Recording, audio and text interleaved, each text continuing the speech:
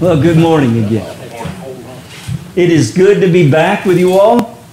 Been an exhausting couple of weeks, and I was talking to my sister yesterday, and we're both still exhausted. You know, 2 o'clock in the afternoon, I'm ready for a nap.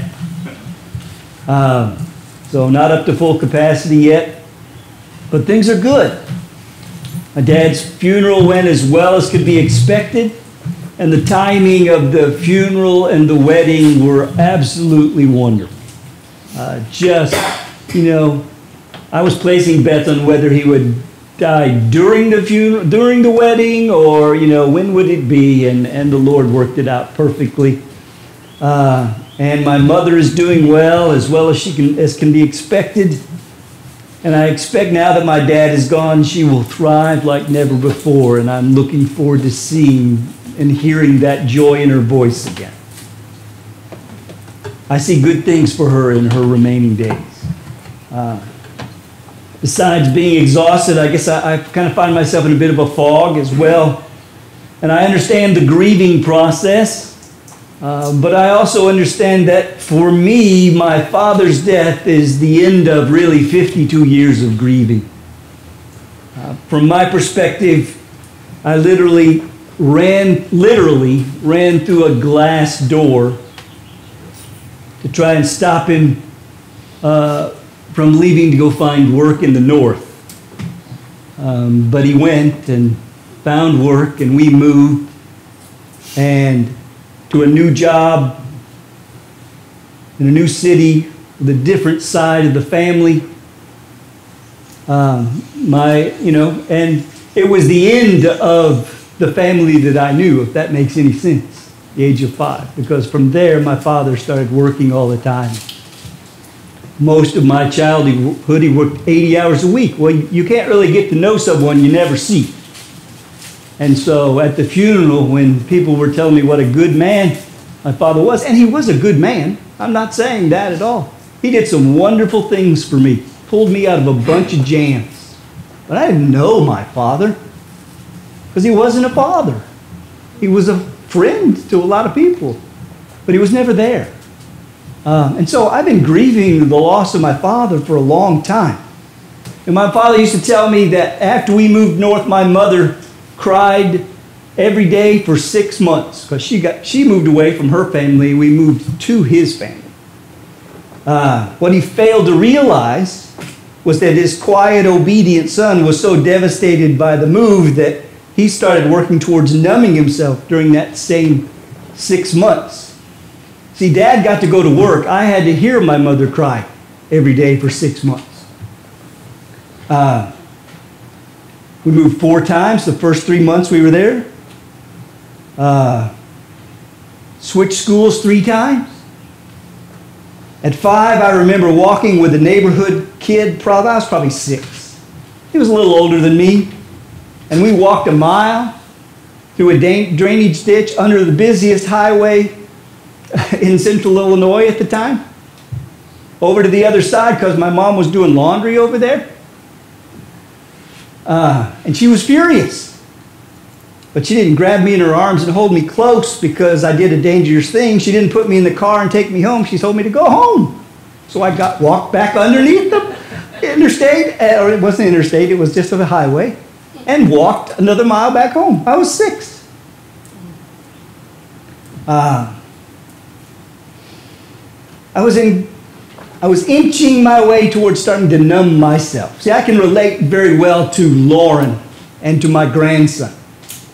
And within 5 years, by the age of 10, I was learning how to get high on endorphins and lust. And at the same time, I was working my way to being an evangelical zealot. Those things worked together for me. I was becoming a New Testament Pharisee that I would have to later be delivered from.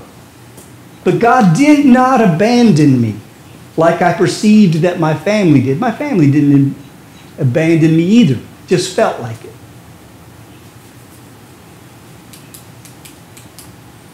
And I've told you this before, but at the age of 19, I remember praying a simple prayer. It's at the parking lot of Illinois State University. I said, God, do what you've got to do to make me like you. And if I'd have known what he was going to do, I would have probably said, never mind. Okay? Except that it is the best thing that ever happened to me, but it was also the most painful thing that ever happened to me. I meant it, and I went on with my life. I did not know that it would take over 30 years for me to be able to see the answer to that prayer, the effects of that prayer. The first thing he did was to bring me to the end of myself. He lifted me up high from my perspective. That first 10 years after that, I was on the road to success. So I thought so, you know. Started pastoring, started a record label. I was talking to and making deals with some of my musical idols. I moved to Nashville. And within a year of moving here, I lost everything. Family, company, money, self-respect. I was higher than a kite on lust and endorphins, and I was really, really mad at God for letting that happen to me. Why did you let this happen to me? And the answer was, well, you asked for it at 19. But I couldn't hear that then. I was just angry. Because everything I wanted, I got. And then he took it all away from me.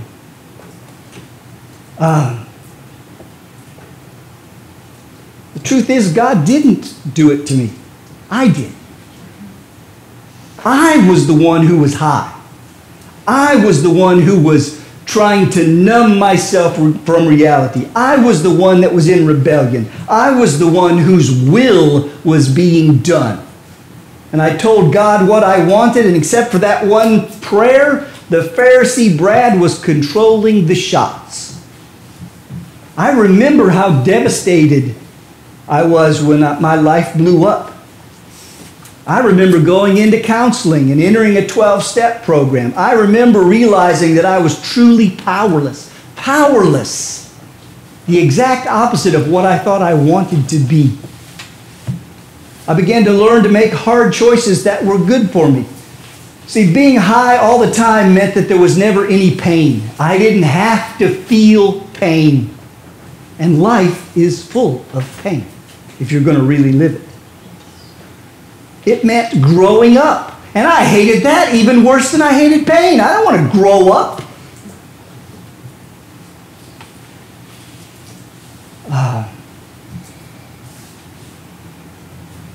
I hated being sober for the first 2 or 3 years. You know, everybody's like, great, you're sober, that's wonderful. Most people didn't even know I was high, but you know, people that did say, oh yeah, you're sober. Well, guess what? I'm feeling pain at the age of 32 for the first time in my life. I had been so numb that nothing could take the smile off of my face. Everybody thought I was just a happy, really good guy. I was just higher than a kite. And life is good when you don't feel pain. But when you decide that it's time to face reality, pain rolls over you like a tank. And I mean, things I should have learned at the age of 5 or 6, I was having to learn at the age of 32. It was not fun. I wanted to climb back into the numbness. But by the grace of God, even though I stumbled from time to time, I kept moving forward. You see, the grace of God does not make life easy. The good news does not make everything okay. It opens the door to reality and gives you the strength to take one step at a time down the path of life. It gives you the strength to leave death, the death that you love with all your heart, and begin to embrace life. You can't have it both ways. Death and life are incompatible. Numbness and life are incompatible. I made the choice to be the first one in my family to become sober. I got to talk with lots of relatives, but I got to talk with my, I guess the best way to, he's a cousin, but he's really my half-brother by a different mother. If that makes any sense, because him and my dad are identical twins. And he's about 3 years older than I am. He spent his entire life high as a kite. I remember 15, he was already getting high. And he'd been married for 37 years, and his wife was his rock. And she died, cancer. And he said the last 5 years, he thought he was going to be okay, but he realized that she held him together and that he had all this stuff. And he's finally sobered up. I was encouraged by that,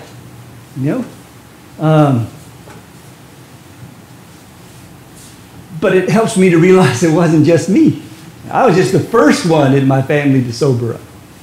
My sister followed not long after. She was on a different kind of thing, but she began to change her life too.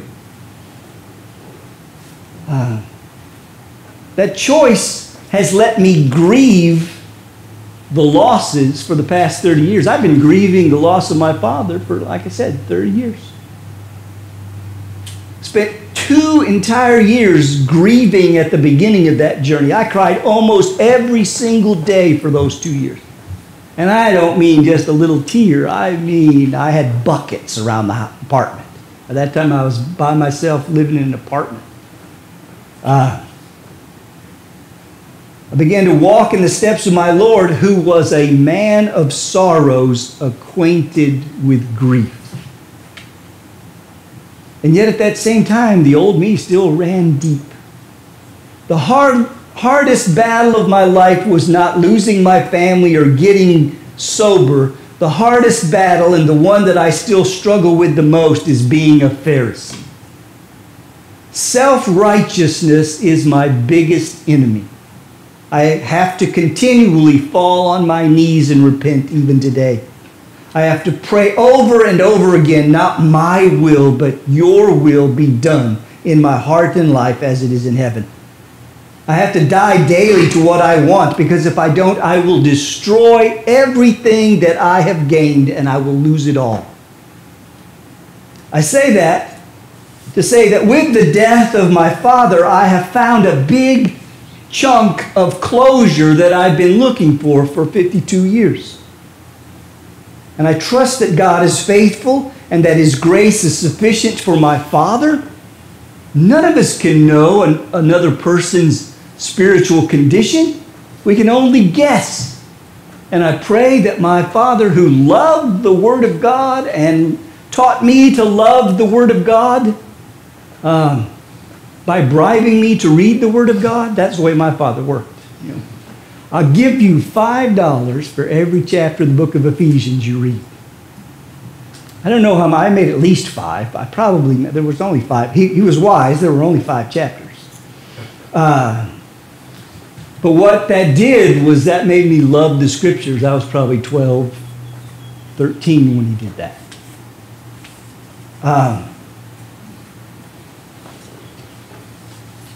So, I forgave my father a long, long time ago. I had to do that. Go and do the 12 steps. That's right on the top of the list. You got to forgive those people who you hate in your heart. And so I forgave him. And the time before, I went and I saw my dad, who was in the nursing home, and I told him I loved him. That word he didn't know how to say that word. But I told him I loved him. And he said, "You too," or something like that. That word just wouldn't roll off of his tongue very well, But I know what he meant, and I knew that he meant it. He loved me the best way he knew how. Might not have been very good, but it was the best he knew how. And I thank God for him. I thank God for the grace and mercy to be healed, for broken relationships to be healed, and to be delivered from death from the inside out. Anyway, with all of that said, let's look at Mark chapter 2, starting with verse 13. Jesus went out again beside the sea, and all the crowd was coming to him, and he was teaching them. And as he passed by, he saw Levi, the son of Alphaeus. I think we also know him as Matthew, sitting at the tax booth. And he said to him, "Follow me." And he arose and followed him. Let's stop there. Here we see again someone leaving their job to follow Jesus. He's probably not following Jesus to receive the forgiveness of sin, but because he wants to be a part of the promised kingdom. And as a result, he gets his sins forgiven. Now, I really don't think we understand the magnitude of following Jesus in our culture. The good news of the kingdom is not an insurance policy that you can cash in after you live your life as you want and be happy. The good news of the kingdom is that you are no longer the king of your life. You are no longer in charge. And Matthew and James and John and Peter and Andrew are the first four disciples that we see in Mark. I don't know if he's going to do the rest of them or not. I can't remember. But they all left their jobs. They were so committed to following Jesus. Jesus has all authority and power over heaven and earth, and you get to choose whether you submit to his authority or not. You get to choose if you will die to your will so that you can live under his. His kingdom come, his will be done as it is in your life as it is in heaven.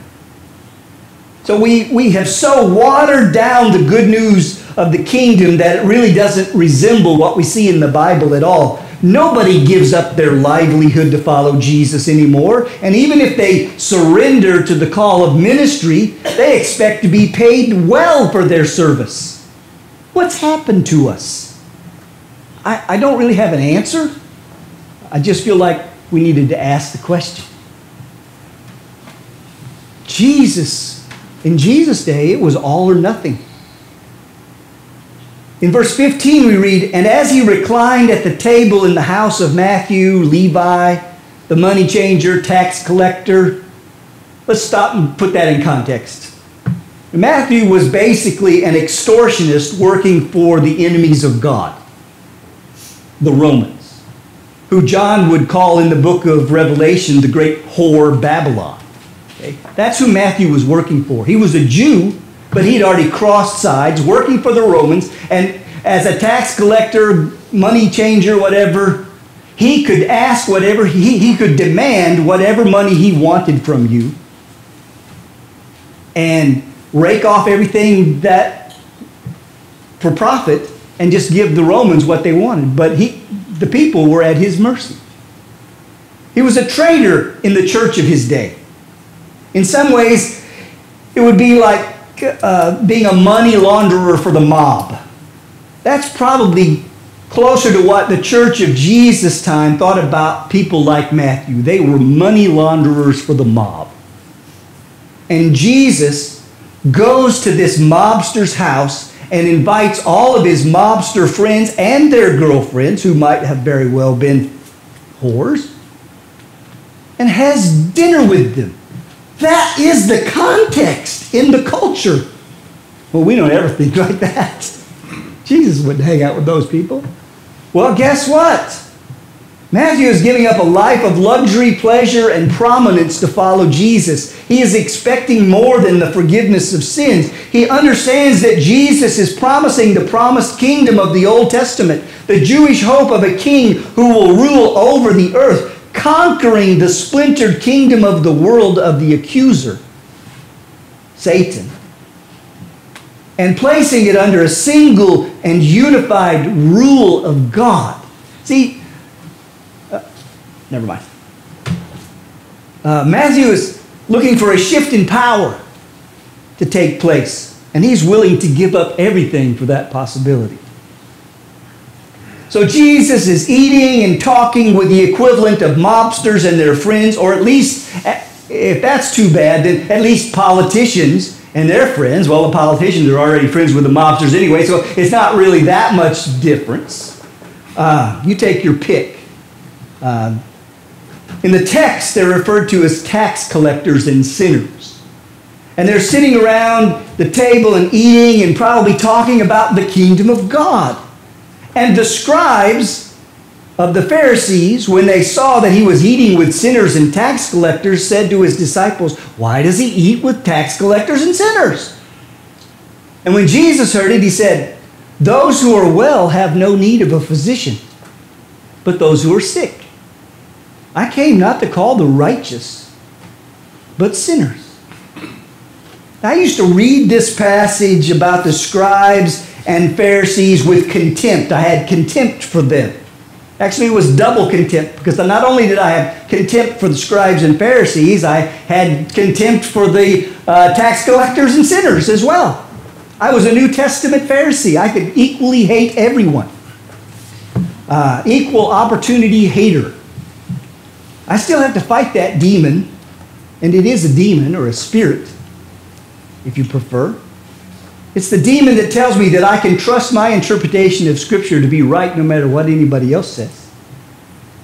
And I can trust my interpretation of Scripture to save me from this world and from being both like the sinners and the Pharisees, when the Scripture says I'm just like both of them, if left to myself. It is rooted and grounded in self-righteousness. The self-righteousness of my years of study and gathering knowledge of the Scripture, learning that I have to let all of that go, has perhaps been the most difficult part of my journey. Running a close second to that is learning to love the people that the Scripture calls sinners and Pharisees. People who are in the midst of their rebellion. And at the same time, learning to trust that God can be trusted to do the right thing. See, sometimes I don't think God can be trusted to do the right thing. I mean, he let a girl who's not just barely going to be 19 die. How can God be trusted? God can be trusted because God gives us the freedom to do what we want to do. And nobody ever is going to be able to say, "Why did you let that happen, God?" And he's going to say, "I gave you the freedom to do what you wanted to do. You did it. Don't ever point the finger at me. Anything that comes your way is your choice, not mine. My choice for you is that you'd humble yourself and walk with me, but you refuse. I'm not going to force you to love me, because that's not love."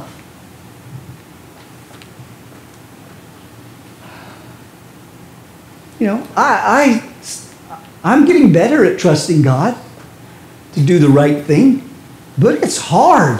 It's hard when you have children. It's hard when you have grandsons that kill themselves. It's hard when you live in a world that we live in. See, I want God's grace and mercy to look like my version of grace and mercy, which is like all of those fairy tales we read, happily ever after. I want you to know that is one of the greatest lies that we've ever been told. There is no happy ever after in this life, because this life is the result of us turning our backs upon happy and righteousness. And the result is we are reaping what we have sown in this world. And there's no us and them, it's we. I want you to understand that. There are no good and bad in this world. There are only humbled and unhumbled. And neither one of them did it on their own. You didn't get humbled because you were such a great person. God drove you to your knees and you had to cry out, "God, help me, a sinner." See, because if you were righteous, then Jesus didn't die for you. You need to understand that. If you are good, Jesus didn't die for you. Jesus dies for sinners and sinners alone. And unless you can fit in that category, you're never going to be saved. "I don't need to be saved. We're all good on the inside." Yeah, right. See, I want to put people to be under my justice, under my righteousness. I want them to toe my line, something that I can't even do. I want to make people do what I can't even do. But the love of Christ isn't like that at all. He loves the sinner as a sinner. Do you realize that when Lauren took that last whatever snort or whatever it was of heroin, that Jesus was loving her when she did it? And it broke his heart when she did it, because she could have repented, but she refused to humble herself for the living God. That breaks my heart. Breaks my heart. Because I see children falling off the cliff all the time like lemmings. They just follow after each other. I don't know where that first group went, but let's keep going. We don't learn anything because we don't want to repent. And repentance is the only thing we need to learn. God loves the sinners as sinners. And until we figure that out, we're not going to be doing very good at rescuing the sinners. You know, in the midst of his love for the sinner, he asked them to die to their sins because of the great love that the Father has for him. That's what Jesus, oh please, I love you so much. Just die to yourself so you can live. And 99% of people say, no, I won't die to myself. I want my... Eric keeps me up on some things. And there's a band called Korn, right? And one of the guys in Korn became a Christian. And I mean, he is sold out for the Lord. I saw him at a conference that I went to a couple years ago. And he was getting prayed for, and he's learning how to pray for something. But the lead singer of Korn, he had left Korn for a while. He got back into it, I think, because he probably wanted to minister to his friends. They were his childhood friends. They grew up together. But the lead singer has now released a solo album. And tell me what he says. I can't remember. Is it, I will not bow down? Yeah. So he's not going to have anything to do with this Jesus and his lordship. I will not bow down is the name of one of his songs. I thank God for his honesty. I wish the rest of the world were as honest. But those little old ladies in the nursing home that have never ever repented are singing the same song. They just sing it in a different tune. I will not bow down. Half or 3/4 of the church says that every Sunday. I will not bow down. I won't. I'm not going to humble myself. I'm not going to give up my job for the gospel. What are you, freaking crazy? Well, I don't know. John and Andrew and Peter and Matthew, they thought it was worth it. I'm not telling you to quit your jobs. That's what I'm saying. I'm telling you to die to yourself. I don't know what that looks like. For me, getting a job was dying to myself. I just want you to understand that. The very fact that I have had a job for 13 years is record dying for me. Because I never held a job longer than 5 years in the first 30 years of my life. Didn't want to have a job. Only wanted to do what was necessary to get by. God humbled me, and instead of letting me get out of work, he made me work. And then he had the nerve to top it off and make me like it. Holy cow. His grace is so much better than my will being done. Hallelujah. Why has it taken me so long to understand this? God doesn't hate sinners unless they're proclaiming to be righteous while they're sinning. And even then, they can repent. But those people who refuse to humble themselves, they will be cast into outer darkness. But God is continually pouring out love and compassion over those who know their condition. They know they are sinners, and they want to come home. Well, while we were sinners, Christ loved us enough to die for us. That is exactly what Jesus says to these religious theologians. Those who are well have no need of a physician, but those who are sick. If you think you're well, then you go for it. It's all yours. I'm not going to stop you. But anybody you know that thinks they're sick, I'll heal them if you bring them to me. In other words, if you think you're okay before God, you don't need Jesus. You don't need what Jesus is offering. Jesus is saying, if you think you're righteousness, you're wasting your time listening to me because I've got nothing to offer the righteous. I didn't come to call the righteous. I came to call sinners. Come as you are. But know that when you come as you are, you will not remain as you are. Grace will change you. The love of God will change you. But know that it is a long, slow process. See, it's not your job, and I've been saying this a lot, ladies, lately. It's not your job to stop sinning before or after you come to Jesus. It's your job to acknowledge your sin and be willing to let it go. It's God's job to pay for your sin and to give you His righteousness. And in the process, change your heart so that you will seek first the kingdom of righteousness and that you will hunger and thirst after righteousness instead of the sin that you want to so easily consume. See, salvation is a diet plan. Really. We consume sin. Jesus wants to change our appetites so that we will consume righteousness. But we're addicted to our food eating, our sin eating. And God wants to deliver us from that. But we cannot deliver ourselves. We are powerless to do so.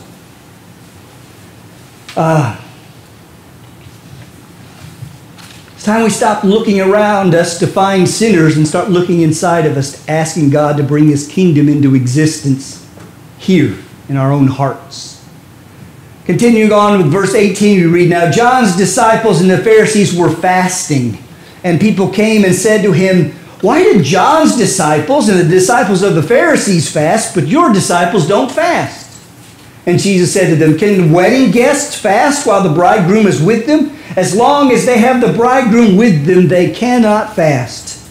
Because there's a party going on. That's basically what he's saying. You don't fast while you're at the wedding party. The day will come, though, and the bridegroom will be taken away, and then they'll fast in that day. It's important that we understand that the bridegroom is no longer with us. I know he said he would be with us even to the end of the age, and technically he is, but he is not here physically. He has sent his representative, the Holy Spirit, the Comforter, to fill in for him until he returns, but he hasn't returned yet. And I say that to let you know that that means we need to be fasting. The bridegroom is not here. And we are his disciples. We need to be fasting. From the way that Jesus talks in this passage, fasting is essential to furthering the kingdom. Jesus fasted. He is our example. I think more often than not, the body of Christ has kind of settled for salvation from the discount bin. We don't want it to cost us too much. We're really spiritual misers when you think about it. We don't want to spend much, and we seem satisfied with less than scraps from the table from the goodness of God. What do you mean less than scraps from the table? Well, I say less than scraps because the Gentile woman in the Gospels received scraps from the table, and her child was healed. That's a scrap from the table. We don't even want that kind of scrap. We don't even believe that those scraps even exist anymore. Oh, gosh, we're not going to get healed. That's not going to happen. We don't want scraps from God's table. I'm sorry. That breaks my heart. In this relationship with King Jesus, you get what you pray for. And fasting is an essential part of prayer. Jesus fasted and prayed before he received power from God. He went away to fast and pray from time to time. He would even, God forbid, get up at daybreak or before daybreak and go out. Now, maybe that's pushing it a little too far. No, it's not. See, his life wasn't his own. He was doing what his Father asked him to do. He would go out to be still so that he could know that God was. We live in a world that hates stillness. It's because we hate knowing that God is. But the Scripture says we need to be still. Still in our minds. Have you ever tried to sit and be still? It doesn't happen automatically. You have to learn how to still your mind, how to stop ideas from bouncing around there. And just rest in who you are, where you are. Rest in the present. Be still. And the Scripture says you'll know that God is. We're too busy trying to live life to the fullest to fast and pray. The disciples gave up living life to the fullest, and when Jesus went away to be with the Father, they learned how to fast and pray. They waited for power from on high. We don't want to wait for anything. And the result is we get what we fast and pray for. Thus the miserable state of the church today. Not just here, but in the entire country and most of the world. We look at the money that we're spending to save the lost. It's probably billions of dollars a year. Right? I would say at least. And the glorious buildings and educational institutions we have built. We look to the history of the Reformation and we say, we are rich. We have prospered. We need nothing. Not realizing that we are wretched, pitiful, pitiable, poor, blind, and naked. The church has become a business, and the kingdom of God is no longer here at hand. May God have mercy on us that we may turn from our will being done and our kingdoms being advanced to His kingdom being the only thing that matters. Let's pray. Oh, Father, cause us to hunger and thirst for your kingdom, and then let it unfold in our midst. May we see your will being done in our lives as it is in heaven. May your presence transform our hearts so that we hunger and thirst after righteousness and turn our backs on death, the death that we currently love with all our hearts. Save us from ourselves and unto you. I ask this in the power and authority of Jesus the Messiah, Master of heaven and earth. Please make it so. Amen.